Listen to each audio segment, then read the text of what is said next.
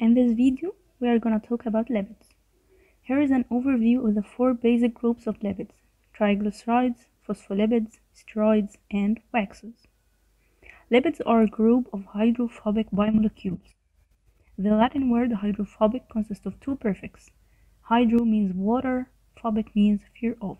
So, water and lipids don't mix. We can notice if we put some oil in a beaker of water and start stirring for several minutes or even for several hours, water and oil would still separate from each other. The first category we're gonna show you is triglycerides. They contain two types of subunit molecules, glycerol and 3 fatty acids. The fatty acids can be saturated and unsaturated. The saturated fatty acids have single carbon bond.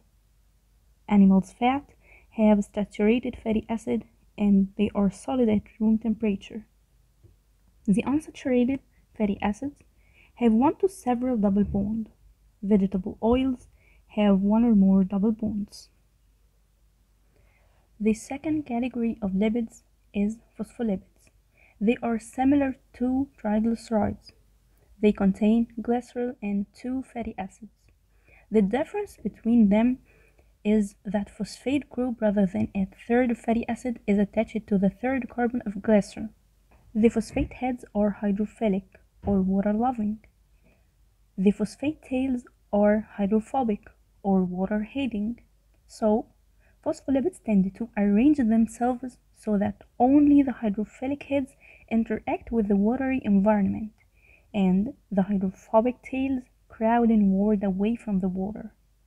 This structure is the major component of plasma membranes of the cell.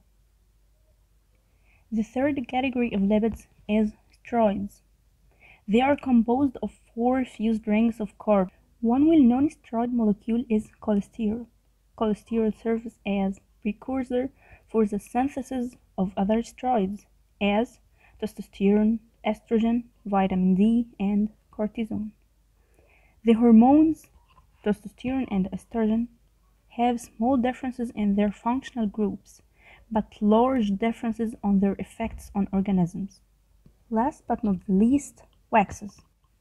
They are the fourth category of lipids. They are nonpolar. They are found in the protective coating on leaves and on outer surfaces of animals. It's produced in the ears of some animals to protect the eardrum. Also, bees construct honeycombs from wax. Now, we have covered all 4 categories of lipids. Finally, I'm going to tell you the main functions of lipids. They are long-term energy storage. They are protection, insulation, lubrication, acts as hormone precursors, and they are a key component of cell membranes.